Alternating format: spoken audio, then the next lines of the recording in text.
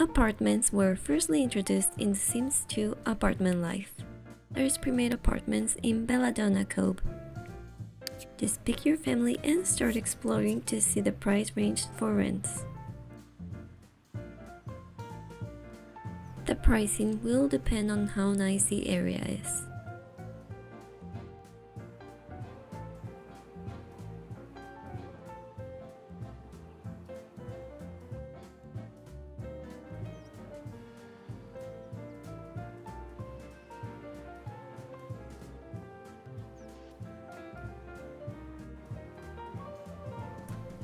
These buildings are just decorative, by the way.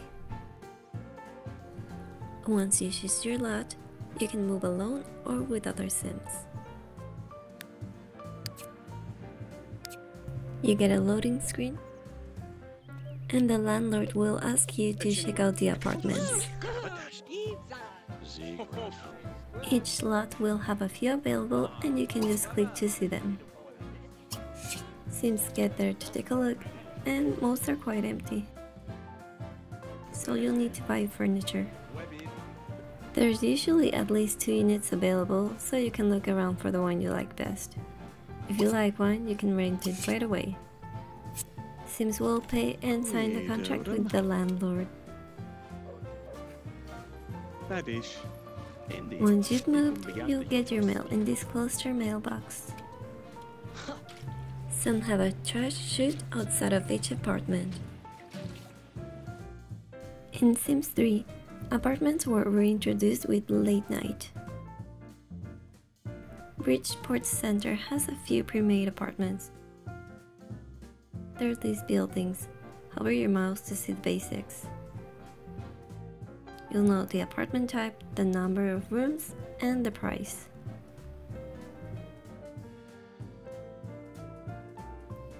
If you click, you get a little bit of more story and information about the building. Then you wait and move like always. Sims appear at the lobby, which has 3 things. A wall mailbox to get your mail, a call box to call other residents, and an elevator to visit different levels. Sims always live on the upper level, so using an elevator is a must. Most apartments have furniture already, but some buildings don't have trash chutes, so Sims have to go down to take out the trash. And while the buildings look huge on the outside, what you interact with is actually quite small. In The Sims 4, apartments were reintroduced with city living. And they've been updated recently with for rent. San Myshuno is similar to Bridgeport. It's a metropolitan city divided into 4 districts. The districts are Flavor Market, Arts Quarter, the Fashion District, and Uptown. There's a few apartments with eco-living, and for rent. Remember, there's a lot of set dressing. You can see the basic details by hovering your mouse. If you click something, you can see the layout, the price, and the lot traits. Most apartments have lot traits, and others have challenges. So the one you pick depends on what you'd rather deal with. You get a general description of the place. It can be furnished, empty, or bulldozed. Then you're ready to move. One loading screen later, and that's it, you're in the building now. These buildings work similarly to the ones in Sims 3. But instead of a lobby, you have a hallway. When the mailman delivers, Sims can check their mail in here. They can write and read all kinds of things on this bulletin board. There's a trash chute in most of these buildings, but smaller buildings have normal trash cans outside. There's different models of mailboxes, and there's elevators in the bigger apartments, but they just teleport you in and out. Building. You can change furniture in all of the games, but building has restrictions. In Sims 2 you can change the paint, the floors, add columns, change the color of certain elements, but you can't mess with the structure at all. And you can't add anything outside of your apartment.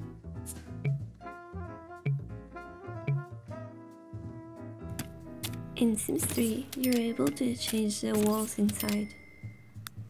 You have total freedom inside of your apartment. But you can't do anything to the exterior walls.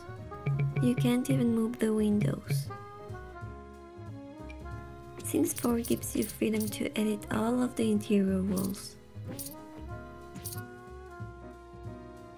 You can do anything as long as you don't go out of your perimeter. And this includes the exterior walls. So you can affect the building's facade. You can basically rebuild the whole place. As long as you don't actually destroy it all. The rating and the rent may be affected if you change too much. Neighbors. In Sims 2, some neighbors will welcome you when you move in. You'll often see the neighbors in common areas. Sims can knock on their door and they may be invited inside. If you have a good relationship, you can ask neighbors to watch your kids. If you share walls in a low-income area, there's a good chance for noisy neighbors. Sims can bang on the wall, and this makes them stop for now. You need to watch your noise too, or landlords will complain. They also complain with smell from trash. They'll keep complaining until it's fixed and you lose relationship each time. In Sims 3, no one welcomes you but you see neighbors going around. You can greet them when you see them.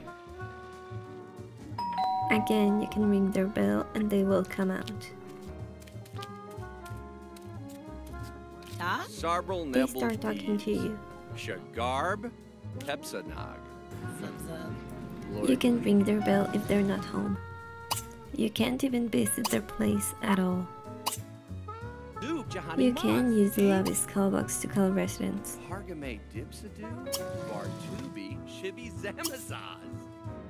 They'll tell you if they're available and will come down to meet you. Visitors can also use this call box. And finally, neighbors make no noise and won't complain about years.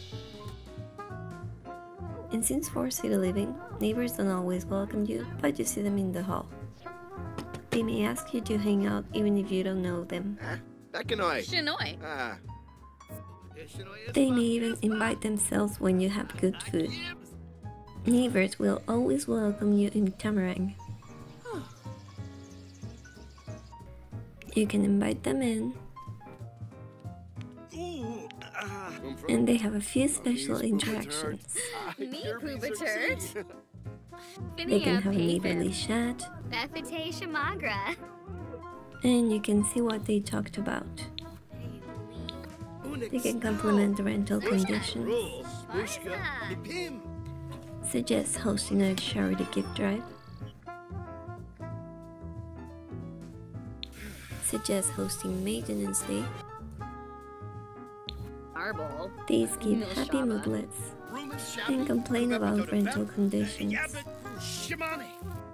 If you have a mess, neighbors may offer to help you out. And they ask to hang out after. Neighbors will often invite you into their unit. And you'll get a loading screen even if they live next door. Again, neighbors can be very noisy, especially if the lot has lively neighbors. This gives Sims negative emotions. Sims can knock on their door politely, but it's likely that they'll be ignored. Sims can try pounding on their door angrily. This way, they're more likely to stop or come out. Sims can complain about the noise to make them stop. Don't be surprised if they don't take you seriously. You must watch out for their own noise, especially at night. Neighbors will pounce on your door and ask you to stop. They threaten you if you don't. For rent-introduce break-ins, this can be done when neighbors are gone. You get a loading screen, then Sims will start forcing their way in.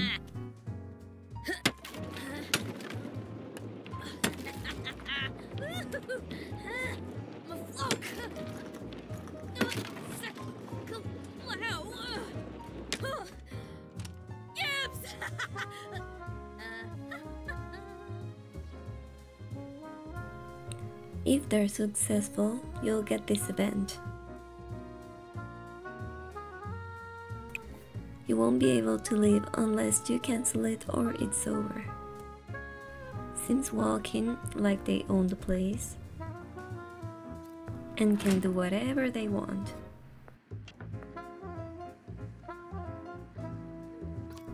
They can steal stuff if they're kleptomaniacs.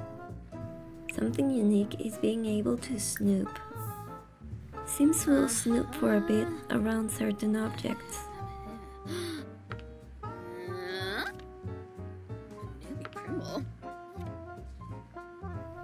They may find nothing, but they may find a secret, and you can check it out on their profile.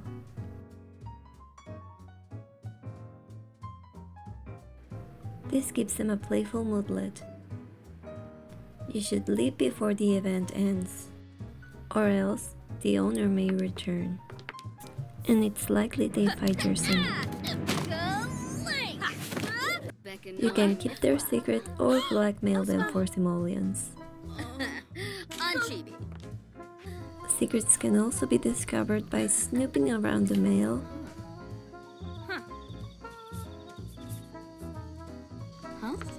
and eavesdropping. Roommates. In all of the games, you can get roommates to help you out with the bills. In Sims 2, Sims can propose to their friends to be their roommate, but they may say no. So it's easier to use the newspaper to search for a roommate. You can see the Sims' personalities, skills, and jobs.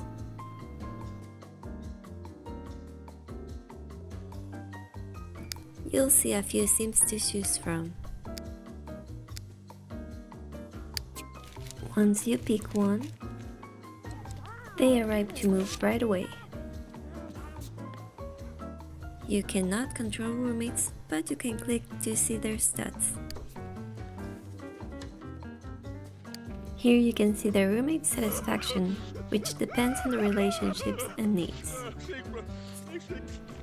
They live autonomously. Sometimes they clean, cook, etc. You can interact with them normally. And your relationship with them matters. Because if you're not getting along or their needs aren't being met, their roommate's satisfaction goes under red, and they're likely to move out. You can always kick them out.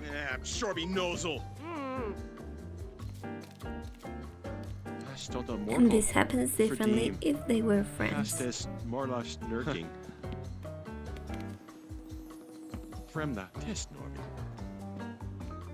In Sims 3, you have to enable roommate services on the phone. Once you do, you can set their type, and you can set the max number of roommates. The more roommates you have, the more money you can collect. But make sure to set a limit unless you want to deal with this. Sims are going to call. Teganog. Roommates show up at 9 a.m. and they just move in. You can interact normally. And you may ask them for a few things. Sims can try to convince them to make a meal, for example. You're more likely to convince them if you have a good relationship with them. You can also convince them to repair something, or to clean something. And Sims can mooch from them occasionally. Mahar. They will get angry if you ask too often. But unlike Sims 2, they won't leave even if they have a bad relationship with you. They won't even care if their stay is bad, so it's convenient to keep them. In Sims 4, you can ask friends to be your roommate. They're likely to decline if they already have a home. You can place an ad for roommates on the phone or the PC. A few Sims will visit the next day. You can get to know them first. Snaps. The number of roommates you can accept depends on the number of beds in the unit. They'll complain if there's something they don't like. You can accept them as a new roommate as they're visiting. They accept happily and move in. Again, you can control them so they do things autonomously. You can thank them for what they do. They may sometimes bring friends over. It doesn't matter if you have a bad relationship with them. You can kick them out, and there will be no harsh feelings. Landlord. In Sims 2, the landlord visits every day to make sure everything's in order. He rakes the leaves, picks up the trash,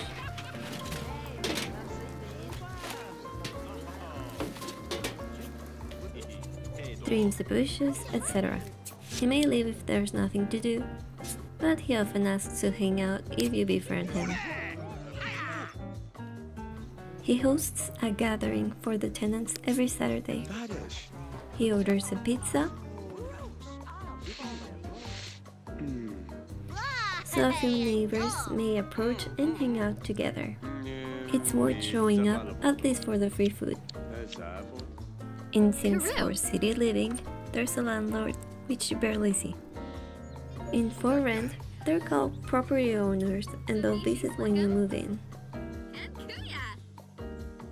Sims can compliment and complain about the living conditions. They may show up randomly. If you let them in, they'll check out your place and help you get things in order. Issues and emergencies. Things may break in all the games, and Sims can call a repairman or try to fix it themselves. In Sims 2, Sims can also request the landlord to repair it. They may not be better than your Sim, but they'll try. You can also ask the landlord to help you with bugs.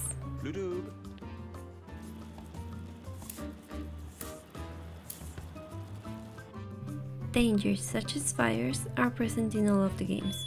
In Sims 2, there are alarms nearby which alert firefighters.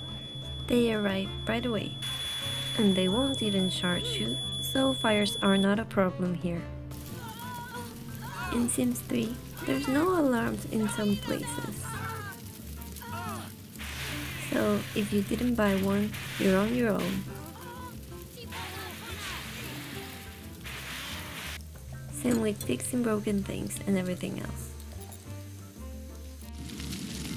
In Sims 4, there's fire alarms around the apartment. There will always be one in the hallway, which will alert firefighters. They arrive rather quickly, so there's no need to panic.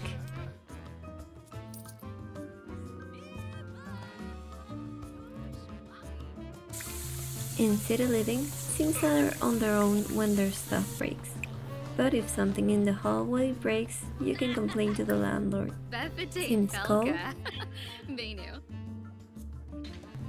And now it's the repairman's problem. In for rent, you can call the owner if things break. He'll arrive right away to fix it. You can ask him to check specific objects even if they're not broken. There may also be maintenance events, such as an electrical failure. Sims can try to fix it themselves. They'll be compensated if it works. Or they can call the owner to fix it. He arrives right away and gets to work immediately. The rating goes up if he fixes it. It gets fixed even if you don't do anything, but the rating will go down. And you get a bit of money. Other events can be water leaks, stove explosions, hauntings, etc. Rent. In Sims 2, rent is due every Monday. You'll be notified by the landlord each week. He will check the mail by Tuesday and visit the Sims who haven't paid. He demands rent and you'll be charged right away.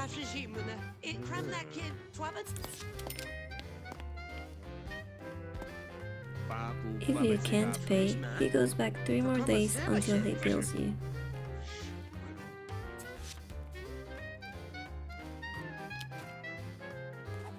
Again, in Sims 3, you have to pay rent each week. If you don't, they'll send a repo man. They show up and go up to your apartment and take 2 objects. This will keep happening every week until you pay. In Sims 4, rent comes once a week. They cut your power if you miss paying. They cut your water if you miss paying it for another day. The landlord may visit. You can then invite him in. And I'm not sure why he does that. It's not like he can demand rent. When things break, you can still call the landlord. But he won't care. So all of these things can be really inconvenient. If you miss another week, a repo man takes away 2 objects from your unit. They leave and the utilities are back, unless you fail to pay another week. With for rent, it works similarly, except the owner takes 2 objects the first week. You can pay him your rent in person, but you have to pay utilities separately. Extras. In Sims 2, rent can be lowered or increased depending on your relationships. The roommate's needs are replenished while they're at work. Sims 4 is the only game where you can play as the landlord. You can set a few unit rules for tenants. Tenants can revolt if the conditions get too bad. Sims can give keys to their friends so they can enter freely. They can also host a neighborhood potluck. There's an event to adopt pets. There's around 40 different lot traits and 14 lot challenges. Mold is perhaps the most dangerous lot challenge. It can be just allergenic, and this makes Sims dizzy. The problem comes when it becomes toxic mold. It evolves fast. Sims get increasingly sick the more they're exposed to it. they'll be throwing up and leaving more mold behind. They walk differently and may die eventually if they're still exposed.